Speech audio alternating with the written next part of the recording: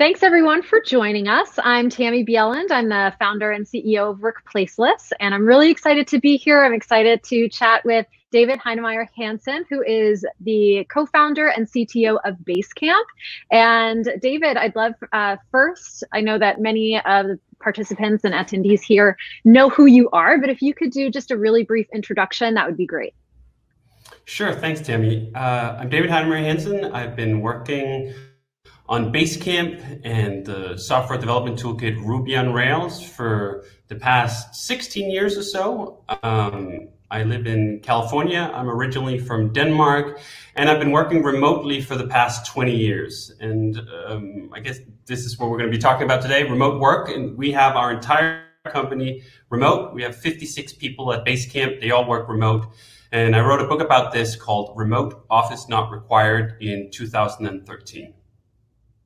Awesome. Great introduction. So obviously there are some very good reasons that you're here chatting with us today about not just remote work, but also about building a calm and ethical workplace. And so you talked, you just mentioned your book Remote, but also you have a couple other books as well that you've co-written with your co-founder. So the most recent one of which is, I think it's the most recent, which is It Doesn't Have to Be Crazy at Work, which I just reread in preparation for this conversation because it is a very impactful message on how we view work and how it doesn't have to be that same way for all of us. So we'll get into that in a little bit, but first let's dive into some of the current events that are happening right now when it comes to remote work.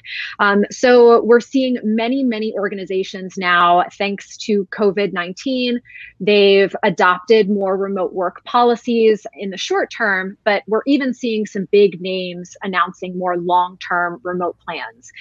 So examples like Twitter and Coinbase and Facebook and Shopify, I mean, those are big names. And Basecamp has really set a standard for remote work and remote policies and remote practices. And so when it comes to these big names or very large organizations that are transitioning to a remote first or a more remote friendly format, I'm wondering, what were some of your first thoughts that came to mind when you saw these companies announce their big plans? I think the main thing was just finally. I've been shouting about remote work for the past 20 years. Been trying to outline all the arguments for why it makes sense. But I also understand that there's just a lot of inertia, especially in big companies. When you have thousands of people, turning the ship around or pointing it in a different direction is pretty difficult. So COVID-19 has sort of forced this upon us all. And this was certainly not how I would wish things would happen. It's not what I imagined when we talked about the tipping point that was bound to happen. I thought that was going to happen sort of organically. Now it's being forced upon us, but that's a terrible state that the world is in. But if something good comes out of it, it is exactly this. It is the fact that a lot of employees have been forced to work remotely, and some of them are going to consider that and go like, you know what, that's not for me.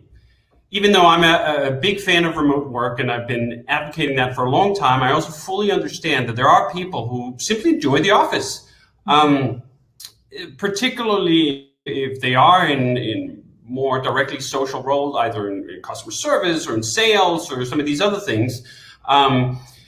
But then, of course, there's also a very large group of programmers and designers and writers and strategists and other people who really benefit from long stretches of uninterrupted time. And for those people, I think a lot of them will realize, you know what, maybe these weren't the ideal circumstances, but I really like remote work. I would like to do this more. This is what we found at Basecamp, that the majority of the people who've been at Basecamp for a long time, they don't want to go back. They don't want to go back to the commute. They don't want to go back to the office. They like working remotely. So the fact that we've had this pandemic that has forced everyone to work from home is hopefully opening it up to the people who do want to work from home, even when this is over. And that's why it's been great to see that there's a bunch of large companies who've taken a step forward and said, you know what? All these misconceptions we have had about remote work, that unless we were all sitting in front of a whiteboard together, none of the development magic could happen. was false. We just got disproven. I mean, the basic opposition to remote work along the lines of creativity can't happen, or collaboration can't happen, or product development can't happen, has just been proven false. All these companies have now been working remotely for 3 months or more, and they continue ticking. In many cases, many of them are going from strength to strength. You mentioned Shopify. I have a bunch of good friends over there, and they're doing wonderfully well, right? In fact, they're doing better than ever in many regards, and remote work has not hampered that at all. So I think it's just been this amazing confrontation between myth and reality. Mm-hmm. A bunch of people had preconceived notions of what remote work was or how it was going to work. And then reality, the pandemic, just came in like a wrecking ball and smashed all of that. And here we are with a bunch of people who all of a sudden have a completely new outlook on what's possible and what they feel about remote work. I really like that image that you have of the confrontation between myth and reality. That really captures it beautifully, because we've accelerated a mindset shift light years beyond where we thought we would be in 2020. And as you said, of course, the circumstances that brought about that accelerated mindset shift are very unfortunate, but if we can find some sort of silver lining in there, when it comes to workplace happiness and satisfaction, that can be seen as a good thing. And so when we're talking about these large organizations that are now shifting to allow more remote work, or even going remote first, I'm wondering if you have any advice about what these companies should keep in mind as they make that adjustment. Yes.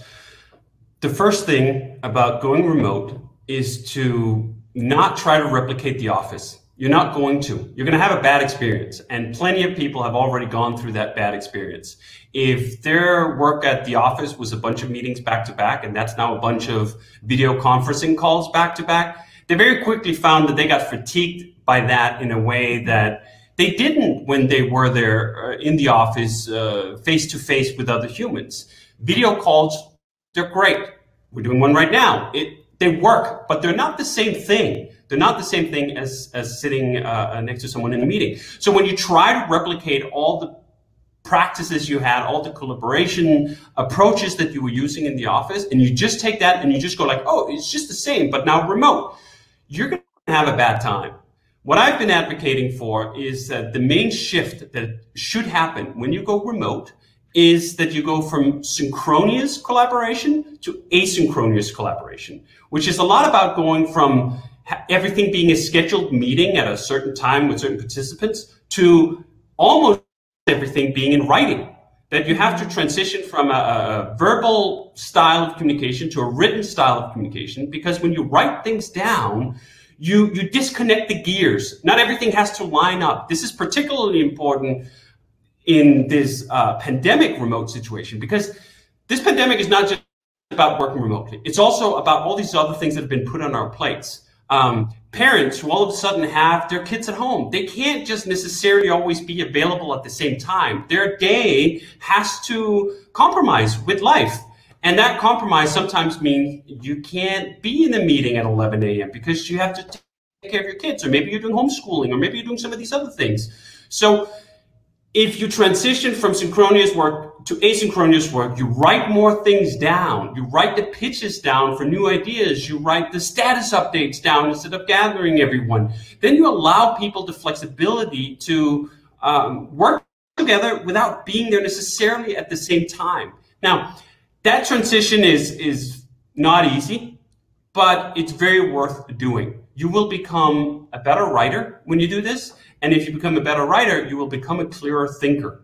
There's a lot of organizations who, throughout history, have mandated that writing needed to be a crucial part of their process.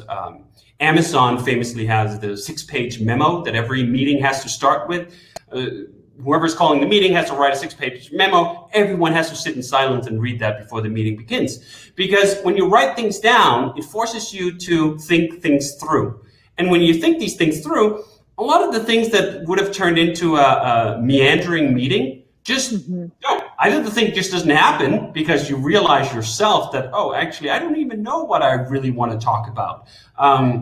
So it doesn't happen, or it does happen and you've crystallized something that might have been a meandering 1-hour meeting into something that can be read in 5 minutes.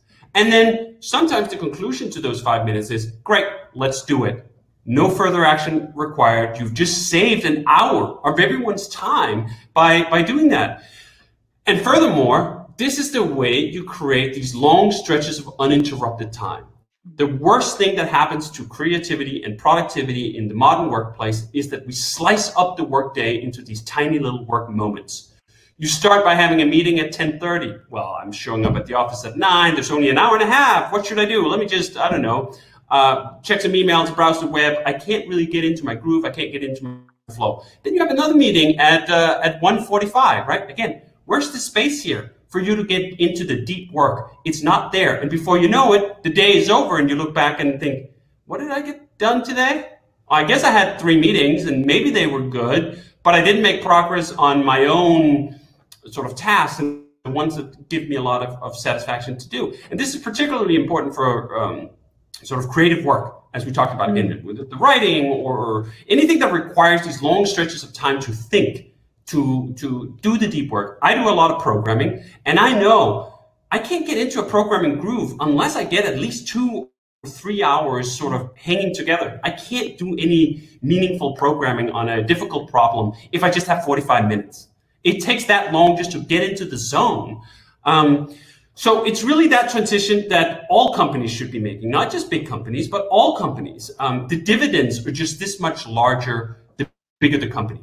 Because the bigger the company, the more the connections, and the greater your amplification of what you're doing when you write it down. If you write down your ideas, all of a sudden they can be read by 10 people, 50 people, 100 people. You can't have productive meetings with 100 people, right? So a lot of information that used to be locked up into these small little groups of whoever can fit around the conference table, all of a sudden gets opened up and it gets recorded into history. This is one of these other amazing things. We've been a written company at Basecamp for 20 years. When we hire someone new, they can go back and see the history of the decisions that we made, why we made those decisions. All the time this happens. Someone new gets brought on, we'll send them a link to a write-up from 2016 when something that's relevant to the current project that they're on has been discussed. And they're like, it's like a time machine. You can go back to these meetings, you can go back to these moments and times when the decisions were being made, and you can really understand the organization at a much deeper level.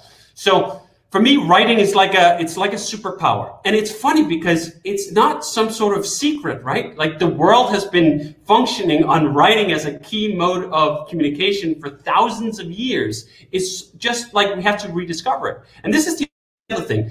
A lot of people thought that just because they moved to electronic communication that they were set, right? Like, I'm ready for remote work because we have a chat room. No, you're not. If everything just happens in the chat room, whether that's Slack or some other product, you're just on this conveyor belt. And in fact, it ends up making a lot of things worse.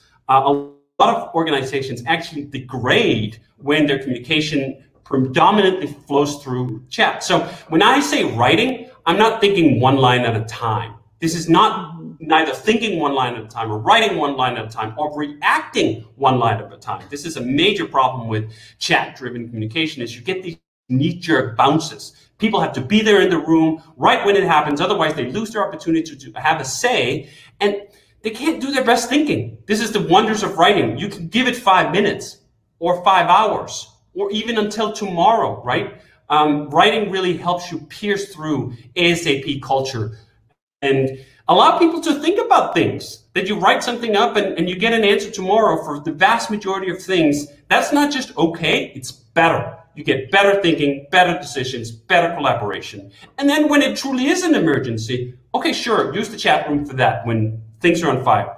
We've been using the chat room at Basecamp a fair bit over the last 2 weeks, given our launch with Hey, because we needed to make a bunch of decisions and reactions within minutes. Chat is wonderful for that, right? But you know what? We spent 2 years developing this new Hey email service. And in those 2 years, we didn't use the chat room that much. The vast majority of all the work happened in writing asynchronously.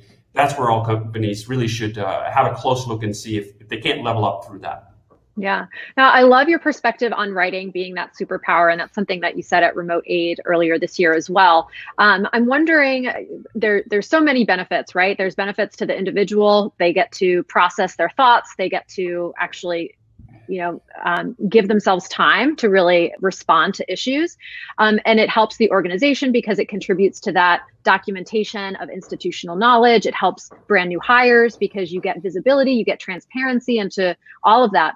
And I'm wondering, as an individual contributor, because many of the people that are on today's event, they're looking for jobs, they may be looking for their next role or their next business that they're working with.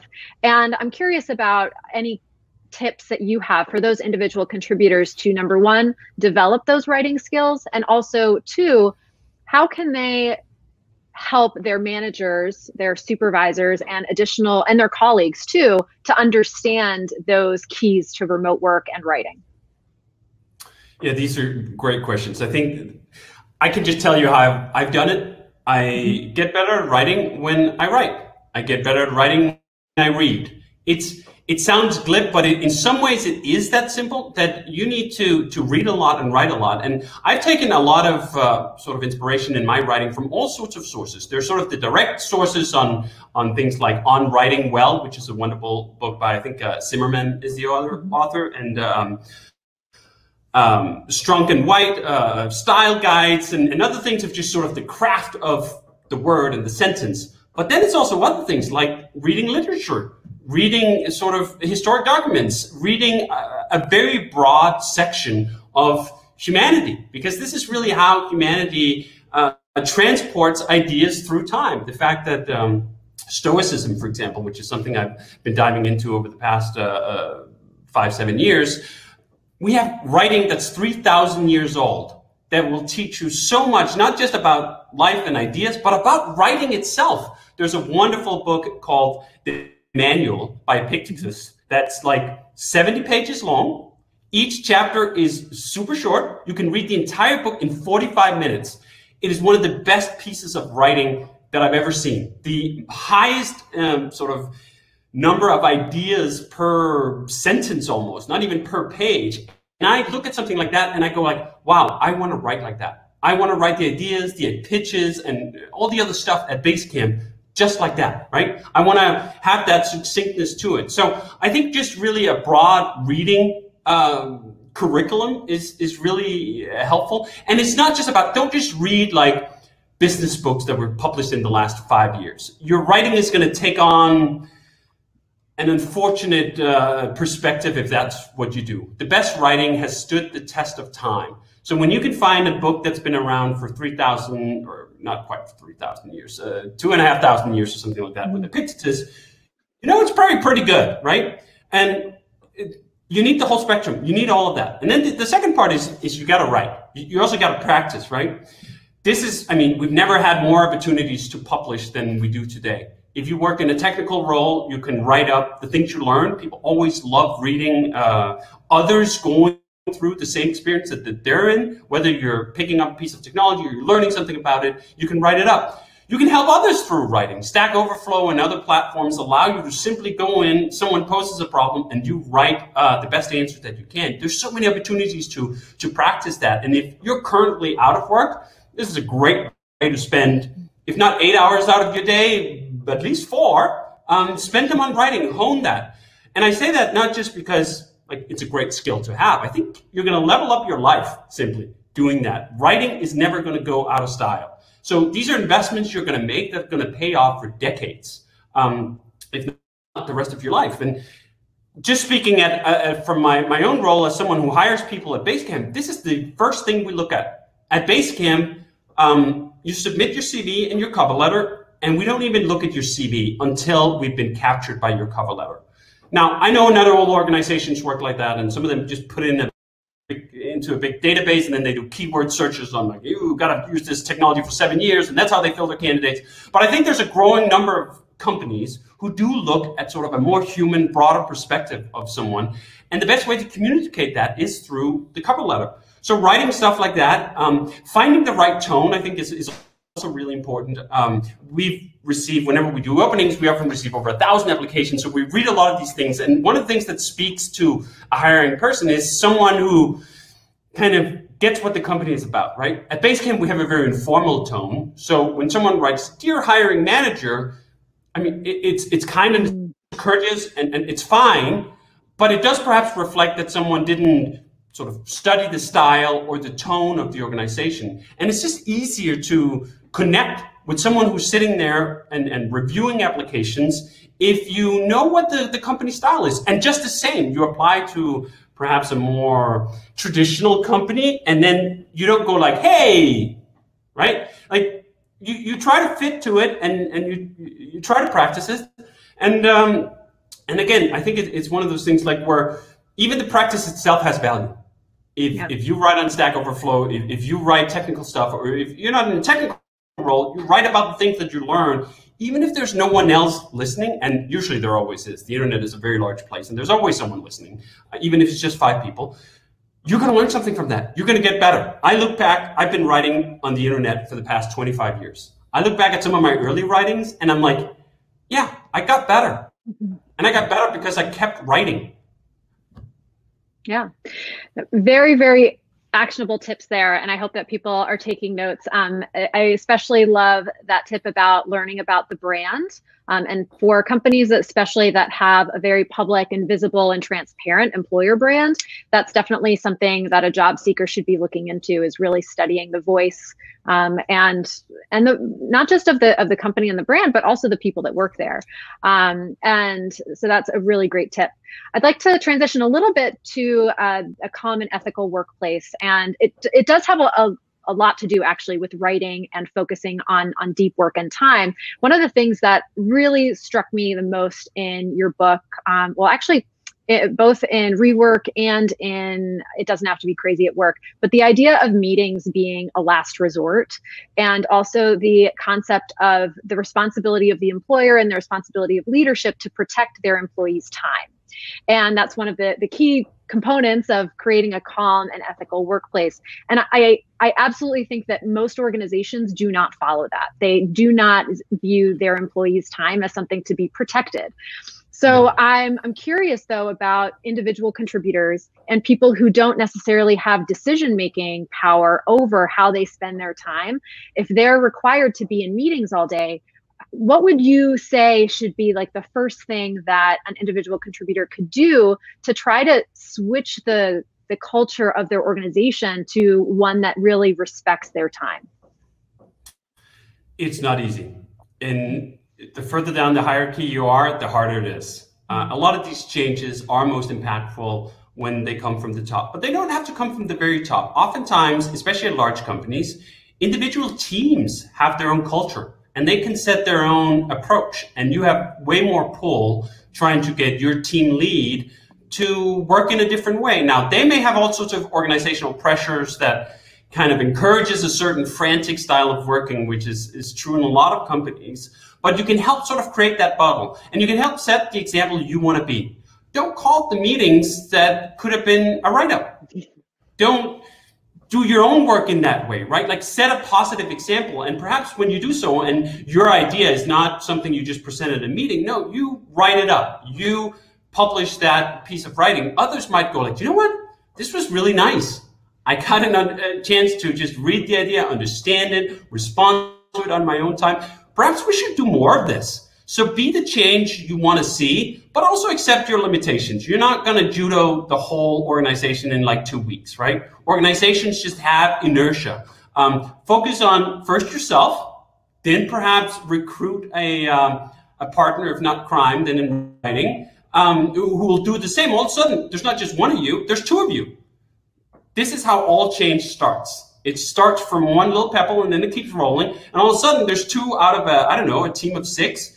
The other 4 might go like, you know what, this is better. We should just all work like this. So let's start by, for example, not doing our Monday morning stand-up, right? This is a thing development organizations very often do. They do these stand-up meetings where you go around and then you talk about what you've done. Let's convert that to writing instead, and let's do that. And we could just do it within our team, right? If you show success with that within your team, this is how the seed is planted. And all of a sudden, you're the team who have this history of your write-ups and your discussions, and others can see that, it's going to spread, right? Other teams are going to go like, you know what, maybe we should try that. It's not so silly, right? And again, it's not a binary thing. You don't necessarily go from a day full of meetings to no meetings in a week or a month or perhaps even a year, depending on the organization. But if you can simply go from like, oh, it's common for me to have 5 meetings a day, to all of a sudden, maybe I only have 1 or 2, you've made tremendous progress. And this is the other thing. You unlock all this creative energy by treating meetings as the last resort. That's going to show.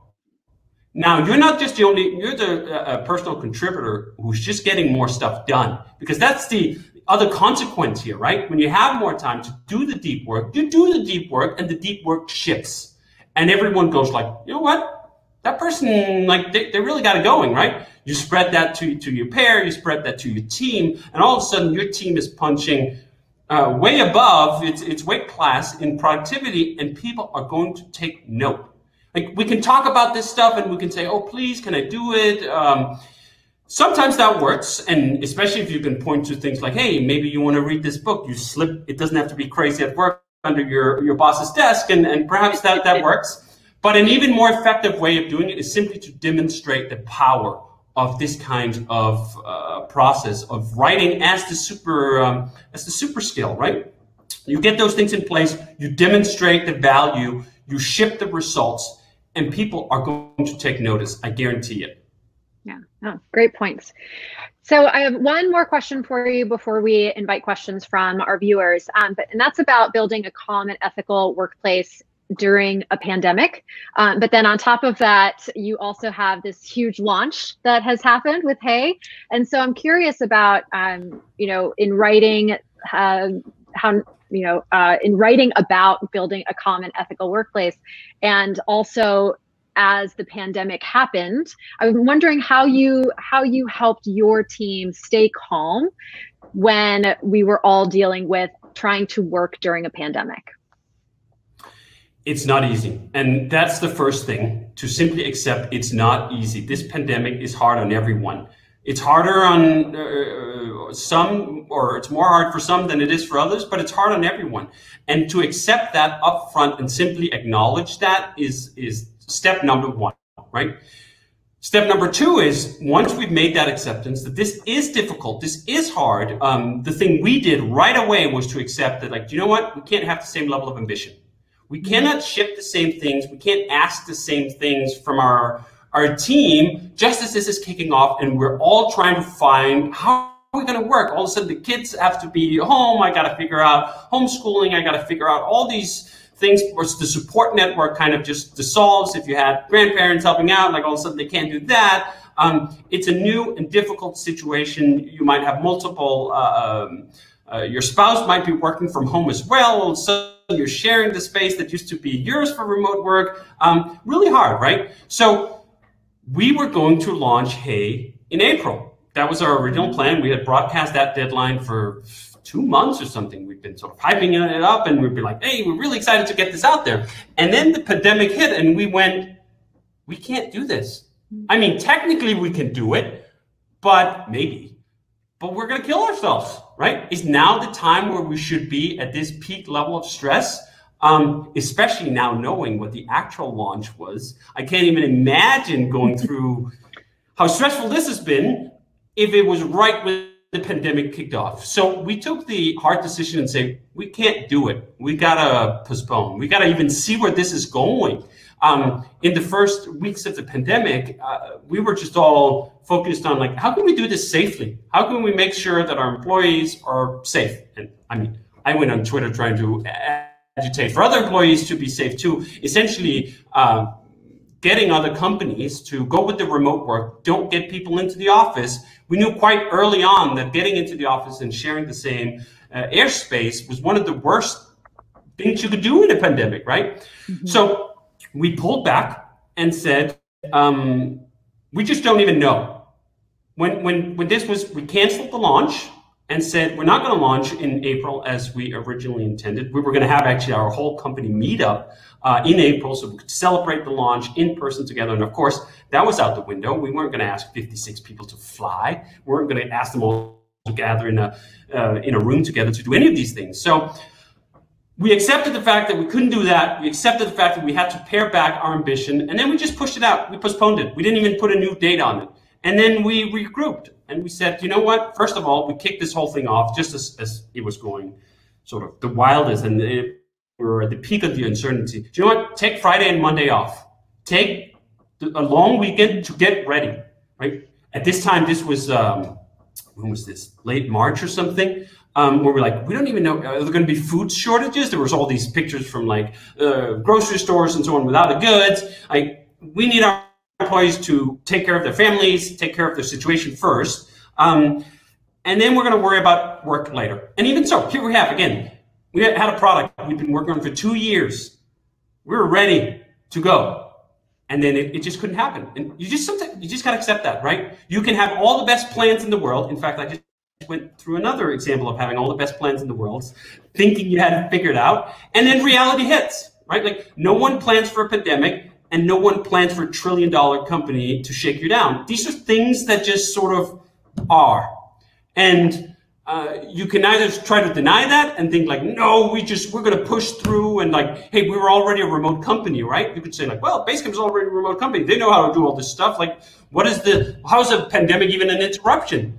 Again, I keep coming back to the kids thing just because I have 3, we have 3 in our household. It's not the same thing. If you're used to your kids going to daycares, institutions, all of a sudden having them at home is a very different situation. So we accepted that. We accepted reality and we pushed it back. And it wasn't until then more than a month later where we felt like we had the lay of the land. People had gotten into new routines. They figured out how work could coexist with this different new life. And we kind of got ready and like, okay, we're back to knowing at least what we got, and we will work with what we have, and we will set a new plan. And we ended up releasing Hey last week. Yeah, awesome. And congratulations, by the way. I've been following the release, and it sounds like it's been a huge success, not without some things that are contributing to probably your stress right now, right? But I am very thankful for what you just said. It reminds me of a chapter of your latest book where it's titled Curb Your Ambition, right? And that is exactly what you mentioned. And so if anybody wants a little bit more on that concept, please check out It Doesn't Have to Be Crazy at Work. So I'd like to go now to the chat to ask some questions from the audience before we close out. Let's see, what have we got here? Go to the end. Do you believe that transitioning towards a remote environment is causing companies to hire less junior level roles? This is one of those questions I get a lot where like, you can't train people when you're remote. And like, I'm sorry, no, you're wrong. You totally can. And we've been doing it for 20 years. And in fact, in many ways, it's easier. Again, we talked a lot about this written culture. It is so much easier for people to onboard in a company that has a written culture because they don't have to ask everything. They can look things up themselves. They can be self-sufficient way faster. We've hired a bunch of people who've gone from not even having a specific knowledge of our software industry in certain roles like data analysis, who've been able to simply soak up like a sponge the history of the company, how we've been doing things, and get up to speed much quicker. Now, it requires work still. Like you can't just you can't drop anyone into any organization and just expect like, oh, they're going to be amazing in 2 weeks. No one hits the ground running. But if you do the work, you have a process, you have a plan for it. In my opinion, it's actually easier to do it remotely. Now, we've historically done some of our onboarding remotely and some of our onboarding in person. For example, when we onboard for customer service, we have historically done it in person because it's sort of, there's a specific regimen of very close review and so forth that works well in person. And also just for the human factor, right? It's not actually about the skills so much as it is about the human connection. So when you have the opportunity to do the in-person, it's great. It's great to meet your coworkers. In fact, we often try to hire people sort of somewhat close to when we have our bi-yearly meeting, because you get to meet everyone. And that is an important part. Like, those human connections really do matter. They don't necessarily matter that much for the productivity or for learning the skills, but we have to learn each other. And I think that is helpful and is healthy, and encourage it, but it also shouldn't be a blocker. We just hired someone who lives in the northern part of Norway, right? In a pandemic. They weren't going to fly to Chicago. Should we not have hired them because of that? Absolutely not. Wonderful person we've hired.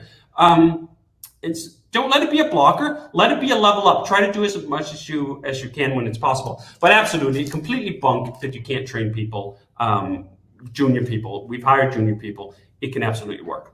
Yeah. Great answer. A really great question just popped up in the chat about how do we find companies that have your perspective? So do you know, like, where can you find other companies that have the same perspective that Basecamp does? This is something we've been trying to solve this problem. In fact, we thought for a while, maybe we'll make a job board. Someone did. I think it's called Com Companies, maybe.com or something like that. If you search for Com Companies job board, they kind of picked up on this word we've been using a lot, calm.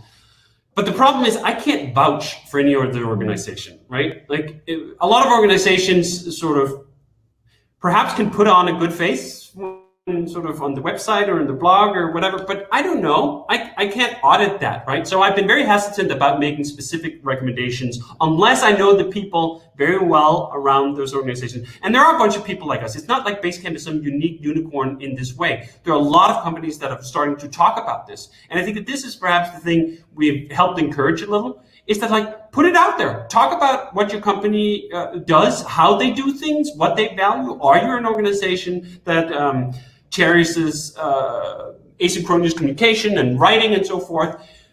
You can pick up a lot about how companies communicate, and I think that that's probably the best way to go.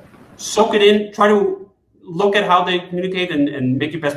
And then also ask people who work there, right? Because that's the other thing. Like, I may talk about, like, oh, Basecamp is such a calm, remote place. Do you know what? I could be full of shit. I mean, I'm just saying that straight up. Like, I'm a partner at the company. Of course, I'm going to say it's a wonderful, nice place, right?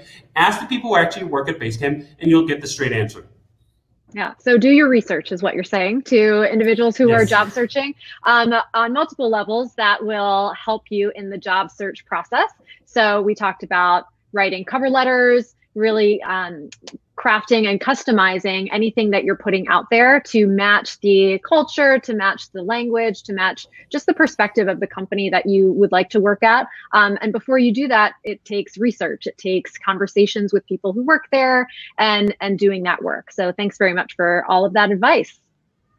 And so tell us, David, where can people find you if they want to learn more about your work, about Basecamp, et cetera? So our main site is basecamp.com, and basecamp.com/books is where all our books are, both the books that I've written and the books other people at the company have written, like our software methodology, Shape Up, is linked there.